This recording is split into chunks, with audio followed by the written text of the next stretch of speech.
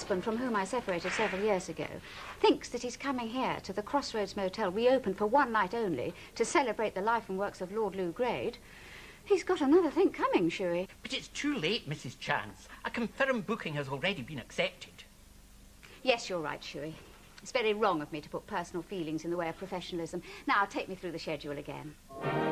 It's a documentary giving a fascinating insight into the life and times of Lord Grade himself.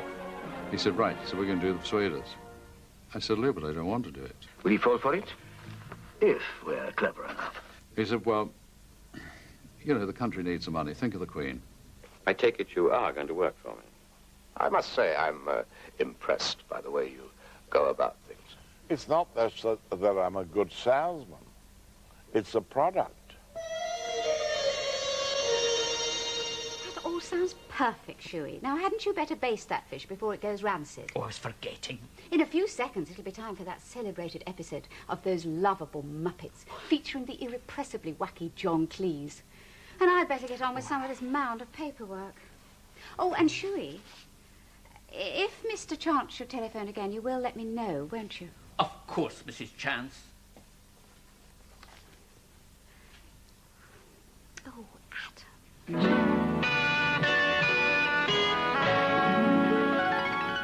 While Jill ponders her marital status, hold on to your hats. It's the Muppets.